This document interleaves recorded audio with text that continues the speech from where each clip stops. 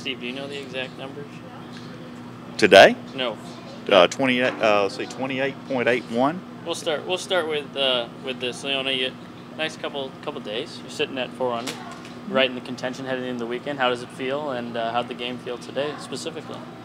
Yeah, I mean, I've been playing really solid last couple of weeks. Felt comfortable with my game heading into this week, and been hitting my irons a lot better, which is something I spent a lot of time working over the off season. So it's nice on these greens when they're so firm, and sort of the rough areas around the greens, trying to avoid chipping as much as possible this week. And so far, I've been doing a pretty good job at that. Go ahead, Steve. Last year you had, I believe it was 28.81 putts per round, and this year you're right just above 31. What is, obviously we haven't played that many, so we don't have a big data set to work with. What is it with your putting that's going on right now? Why is the number higher? No, why is it so good? I mean, you led the tour last year. Yeah, I mean, it's something, I guess in college my coach got sick of me hearing I'm hitting so many greens and missing so many putts, and I could have been so many more under. So we spent a lot of time on it, learned aim point. So my green reading's been better, I think. And yeah, just I suppose that putting's a game of confidence, really, isn't it? And the more putts you see going in, the more that seem to go in, which is nice. You birdied the last 2 holes both days. What is it about those two? Yeah, I mean, I guess they just suit my eye. Had played them very similarly both days. It's funny, 18, all the practice rounds I went for in 2, and the last 2 days I've laid up. So, yeah, I mean, I've been working a lot on my wedges, so 18's been good to me, and just hit 2 really nice shots in on 17 both days. Obviously played them in different orders today, but hit a really nice 7-iron in to about 6 feet yesterday, and a nice 8-iron in, same today. So, Leona, I want to go back to your putting for a second, because a lot of times the stats can be deceiving. Mm-hmm. You can hit a green in regulation and have a lot of 60-footers, where you're just not going to make those. And you can hit a green in regulation and have a lot of 15-footers. You're going to make more of those. Mm-hmm. What is it? Is your ball striking contributing to the good putting stats, or are you just making a lot of good putts? Yeah, I think it's a bit of both. I think even last week I had so many chances last week. I felt like that didn't quite hold my fair share. But when you're hitting that irons good, I suppose I didn't know I was leading the putting stats for most of last year, because it didn't feel like I was putting that good, because I felt like I was missing more than I was getting. But overall, it added up to a lot lower number than I probably thought. But yeah, my irons are something I've relied on heavily throughout my career. Especially in college and up through the amateur game, and again when I turned pro. So the better I'm hitting my irons, it takes a little bit of pressure off my putting, I guess. When did you learn aim point? Midway through last year. Who taught you?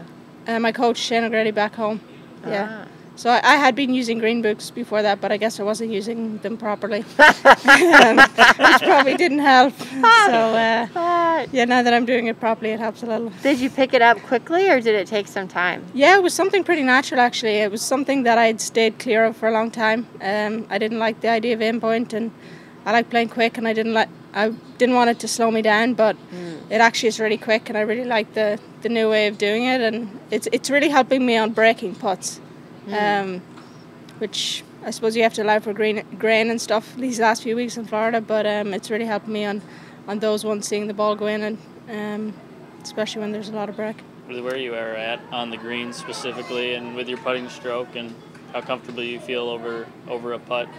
And you mentioned working on your short game. Do you feel like some aspects like working on your short game are just the next step to where we can find Leona in the winner's circle sooner than later? Yeah, it's just, I think, fine-tuning everything. Just making as many birdies as possible and trying to get myself as far up that leaderboard as possible. I didn't hit my irons as well as I would have liked last year. Hence a lot of 30-place finishes. It was consistent, but it wasn't consistently high enough. And I think that's been the difference these last couple of events starting the year. Was last year kind of a nice, especially with the kind of guaranteed 2-year at least, was it nice to ease into things last year? Yeah, for sure. I mean, I suppose it was nice to see some of the golf courses that we actually got to play the second half of the season. Got to play in a few majors, which was nice as well, and just sort of tried to bank all that experience. Got a whole year's work in with my caddy Gary, which was nice, getting used to each other and seeing different shots and yardages and all of that. So yeah, tried to learn as much as I could from last year and bring it into this year. I got to ask about the ISPS Honda World Invitational. Modest Golf Company you work with. How exciting is that when you heard the news that it would officially be on the schedule this year? Yeah, it's really exciting. I think the Vic Open has been really fun the last few years to play in, and it's going to be similar formats. So equal prize money, which is massive, and it's fantastic. We have an event on home soil. I guess the only shame is that it's the week before the Olympics, and we're going to be travelling that week. But yeah, I think it's great. Hopefully they'll have some fans out. Irish people love their golf, and it'll be really well supported. So Galgorm's a great venue for it, and it should be a great week. What's your favorite? What's your favorite replica hole? Out here? Mm-hmm.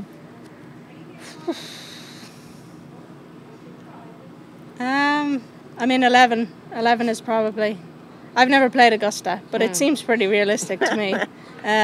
What do you hit into that green?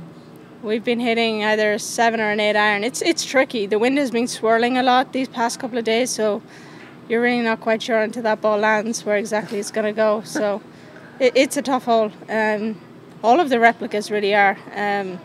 Thankfully, I played the postage stamp replica. I said to my caddy Gary, a lot better than I played it a few months ago. So that's progress too. Is Troon the only course that has the replica out here that you've played? Have you played Muirfield? I have not. Yeah, I believe Troon's the only. St Andrews. I've played St Andrews. St Andrews. Yeah. They're the only two. Haven't had the pleasure to go to Augusta yet. Yeah. Cool. Thanks, Leona. Thanks. Thank you. Good luck this week. Thank you. Yep.